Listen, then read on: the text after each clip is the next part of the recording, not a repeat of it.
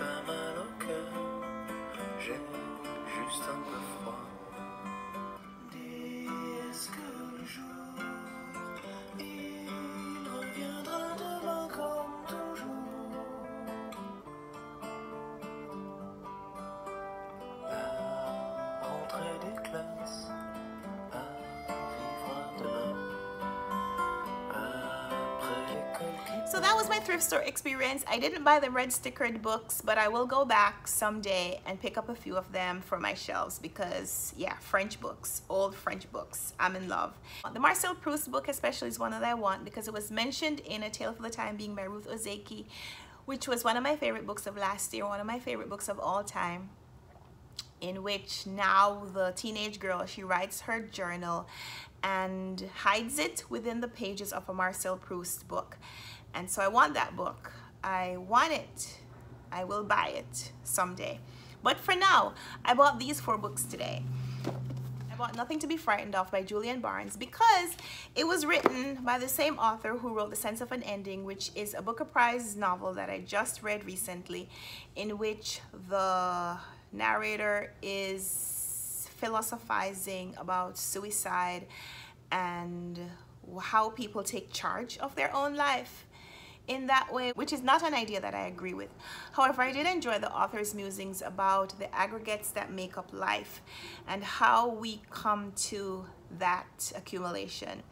So I'm looking forward then to reading this book, which is about an older or middle-aged or older man who is contemplating his own impending death, looking at the death of his parents and his own religious and spiritual experience as he's been growing up. At some point he was an atheist, and now as an older man he's looking back at the lives and medical history of his parents and seeing his own, the inevitability of his own death, and thinking about what that means and whether he should be fearful or not, which I am so looking forward to this author writing about this story.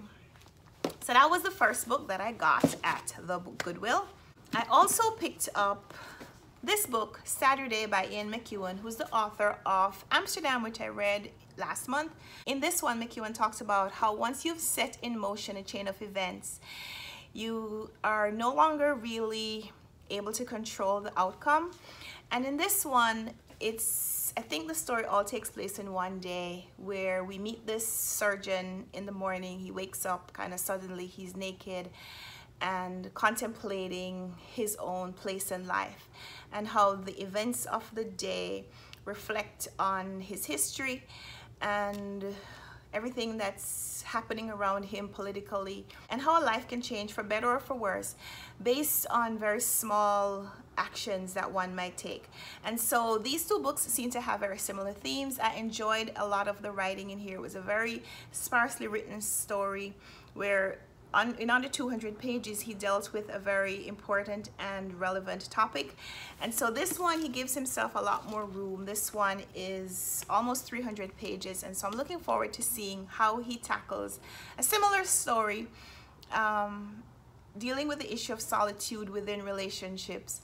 But I'm looking forward to seeing how, when he expands his writing, whether the story is still as tightly told. This one won him the Booker Prize. We'll see about this one. I also got The Remains of the Day by Kazuo Ishiguro.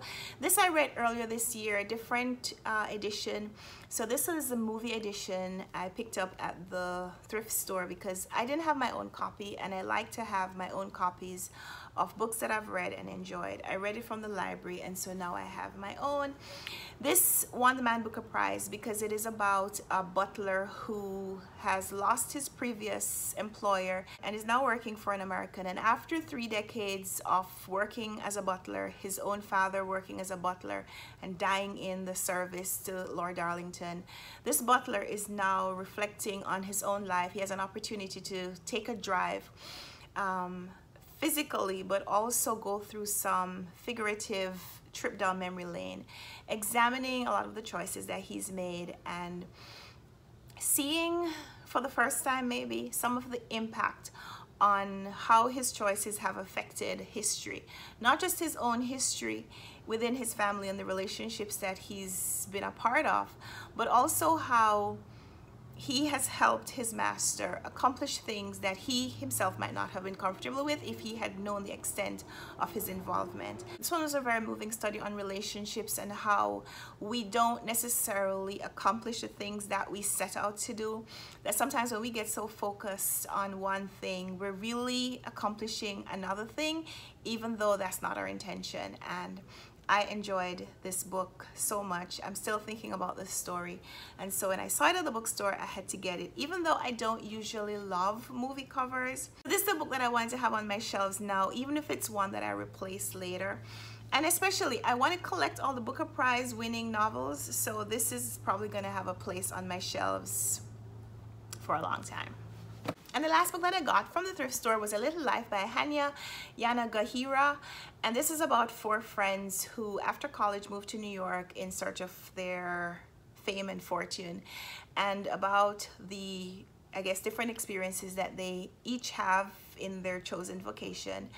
And the families that you are either born into or the families that you create based on the friends that you spend a lot of your time with and have these experiences with, and develop bonds with people with whom you'll probably share some of the more significant moments of your adult life. So this is a huge book. It is over 800 pages, so I don't know when I'm going to get to this one. Sometime later this year, I'm gonna set aside some time and just read all the big books on my shelves, and maybe A Little Life is one that I'll read at that point. Maybe I should set aside some time every month to read a big book. But last time I read a big book, 830 pages, it took me the better part of a month, so we'll see. But I bought it. I've been hearing so many things about this book. Everybody on BookTube, it seems, has read this book except me. And I got it for $1. And it's in great condition. I couldn't leave it. I don't know when I'll read it, but it's mine. And so those are the 4 books that I bought for my bookshelves. I mean, the 4 books that I bought to read. I'm just joking. I've read one of them already, so 1 out of 4 is not bad. The others will probably spend a little time on my bookshelf before I actually get to them. I also picked up these 5 books from the library. These are 5 more Man Booker Prize winning novels that I want to read soon. I was doing the Man Booker 50 challenge. That challenge ended at the end of May. I'm gonna keep reading until I finish all of the books that won the Man Booker Prize. I think I told you that in my last video. The 1972 winner was G by John Berger, and this one's about intimacy and looking for intimacy in history. It tells a story of Don Juan's conquests and what the events leading up to and leading out of those encounters could be. What is the cause and effect of these romantic encounters, but it puts it in the context of history. And so I'm looking forward to reading this. I don't think it's an erotic novel of any kind, although it does talk a lot about sexual relationships. So I'm looking forward to seeing how this book became a Man Booker Prize winning novel, especially given that this was written in the 1970s. So this is the 1972 winner. In 1974, Nadine Gordimer won along with another novel called The Holiday. She won with The Conservationist, which is set in South Africa, and it's about a rich man who starts to lose everything. His wife and children or child move away. His workers also rise up against him, and so this formerly rich man finds himself at the intersection of conservation and self-preservation. I'm fascinated by the cover of this book, where the frayed end of a rope is made to look like a tree. And I've never read anything by Nadine Gordimer, and she is a Nobel Prize winner for literature. So Booker Prize winner and Nobel Prize winner, this checks a lot of boxes on my extended list of books and authors that I want to read. So looking forward to this one, as I am to all of these, I suppose. In 1975, Ruth Prawer Jhabvala won the Man Booker Prize for Heat and Dust. Ruth is a German-born woman of Polish ancestry, and she married an Indian man. The novel is about an English woman who's married to an English man and who is seduced by an Indian prince, and about how her escapades impact her husband and her family. And so that story is intriguing to me, because I wonder how much of the story is maybe loosely based on this author's life. But that's just me always reading into things even when you don't need to. But I'm looking forward to this, and maybe looking forward to hearing some of the story about the story behind this story. Another short novel, 180 pages or so, Man Booker Prize winning novel, as compared to these three huge tomes that have won the Man Booker Prize. I'm gonna talk about that in an upcoming video. In 1984, Anita Brookner won the Man Booker Prize for her novel Hotel du Lac, which is about a novelist whose life starts to imitate the fiction that she's been writing, and she runs away from her life, escapes to Switzerland, and stays in a hotel called Hotel du Lac. Reading the synopsis of this novel reminded me of this novel. Is this a parody of this one? But again, this is me just reading into things. Shade. Shade! But listen, they both won the Man Booker Prize, so no shade required. The last book that I'm going to tell you about in my little library haul is another book that is set in New Zealand, like The Luminaries, which won the Man Booker Prize. In 1985, Keri Hulme won the Man Booker Prize for The Bone Project. And this is about an artist who is Maori and European mix. And she's estranged from her family and living kind of with her art, which the cover reminds you of maybe some tattoo inking. And eventually she encounters this young man who's speechless and so not able to communicate with the world. And from their interaction, she meets and develops some kind of a relationship with his father, who is Maori. And so I think this novel is a bit of an allegory for the political interactions between Maori and Europeans in New Zealand. And so I don't know too much of that history, so this should be a great fictional look at real life events, I hope. And that is it. And so those are my 5 Man Booker Prize winning novels that I got from the library, and the 4 books that I got at the thrift store this morning. So there's going to be lots of bookish stuff to talk about on this channel, which is how you know there's going to be more videos. So subscribe if you haven't already. Hit the notification bell so you'll know when I post. Leave me a comment down below. Let me know which one of these books you'd like me to read pretty soon so we can talk some more about it. If you've read one of these and want to give me a little bit of a warning, or you need to read this book right now, Let me know in the comments, and let me know what you're reading, so you know, maybe we can talk about that too. So we'll talk down there, and until next time, happy reading. Bye. Life by Hanya Yanagihara. And the last book that I got from the thrift store was A Little Life by Hanya, this Y word.